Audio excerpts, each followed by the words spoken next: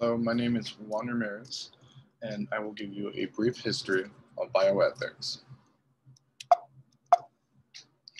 Why is this topic significant in the history of science?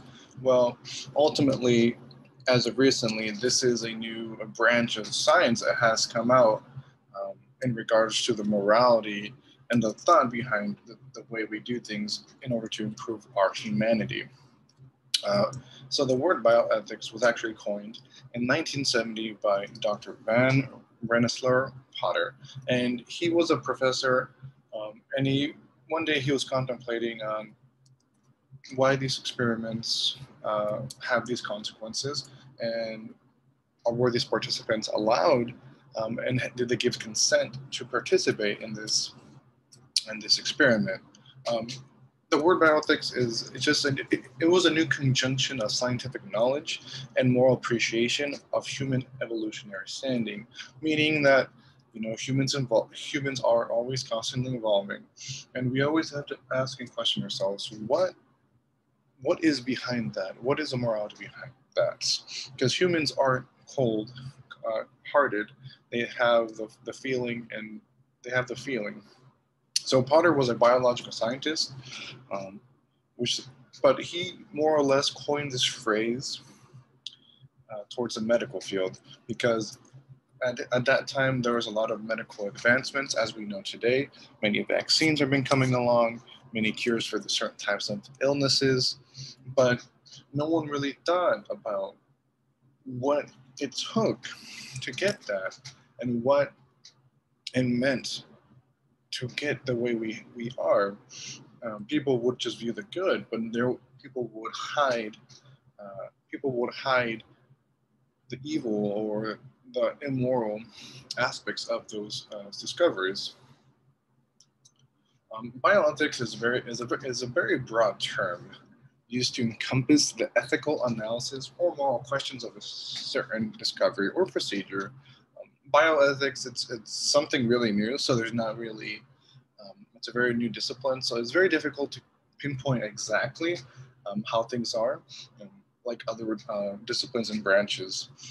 And because of Dr. Potter's thinking of and wanting to discover more and contemplate about this, he did establish the Kennedy Institute of Ethics, which is located at Georgetown University. In what ways have society and our culture influenced this topic? Well, for starters, there was. I'll give you a little brief history of U.S. experimentation on slaves in the 19th century. As we all know, many slaves were viewed as property, and therefore there were been many doctors at the time were able to use them as they pleased without any repercussion. So I'll give you three examples here to give you a short list. So there is a Dr. Thomas Hamilton.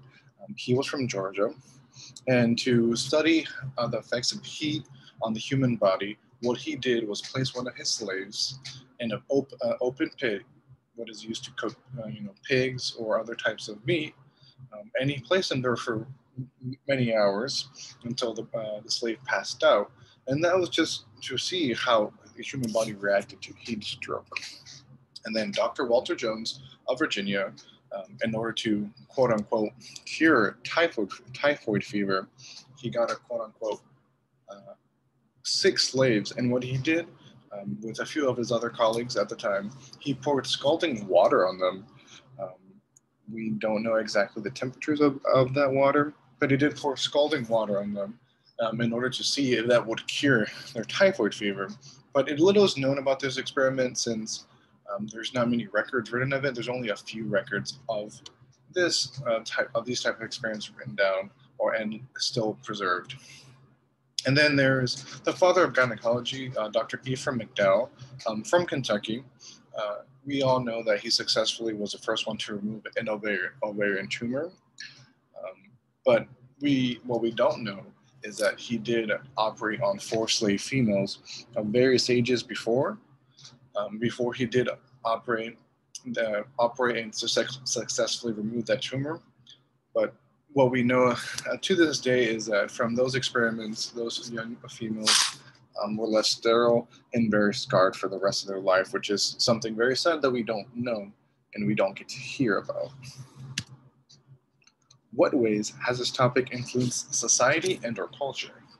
Well, many medical advancements require much experimentation, often being human beings, because we don't really get the full spectrum of what this type of disease or this medical cure does without fully seeing it.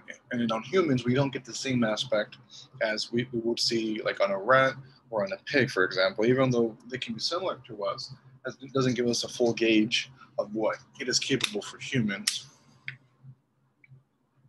In the 19th century, this physical biologist named Claude Bernard stated that no experiment, no matter how advantageous to humanity, shall be completed on man without his consent.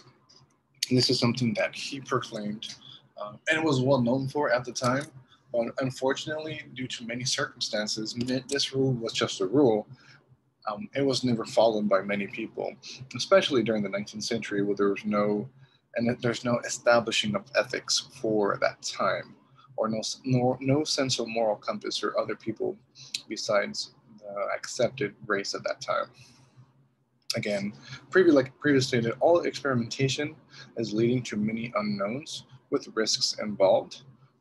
And because of all these dark experiments that have never been really brought up in history, U.S. Congress did establish the National Commission for the Protection of Human Subjects of Biomedical and Behavioral Research to establish the best ethical practices for the current time and for us moving forward. Thankfully, with this, this has allowed many medical advancements, but at the same time has not detrimented the morality of people and has not harmed people as with the best knowledge that we know to this day. And this is a cartoon that I did find on the internet. And this is a little bit funny, and it pokes fun at the modern times because in the past, like the quote says, what is ethical is what God tells us is right.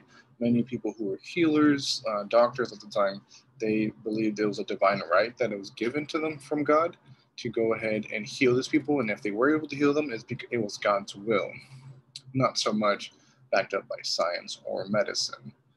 In the present, we do have this modern doctor, and what the quote says, it is ethical and a rational deliberation of facts, values, and theories to make a decision authentic to self. This really does bring in the whole, separates the religious and the science aspect of modern medicine, because people nowadays don't really think about the moral aspect when it comes to modern medicine. But what people want to see is just the cold hard facts. And this is when people see the facts, they see that this is truly the way for humanity to go forward. And my favorite one is the last one. It's a cell phone, and it says, what is ethical is what the algorithm calculates is right. And it's just a simple smartphone like the ones we have to this day. So I think the cartoon is a little bit out of date itself, which is a little bit funny in that way. But it does say like an algorithm will calculate what is right. So that is up for debate. Will an algorithm calculate who gets to live? What's the best treatment for a human? Will a robot full of numbers, zeros and ones, be able to deliver a baby, cure cancer? We don't know. But how things are going to this day, that does seem that in the future, that a lot of medicine will be, and not just medicine, many experiments and scientific discoveries will be calculated by robots, not so much human. But the question is, what would be the best medium for the human involvement with this algorithm?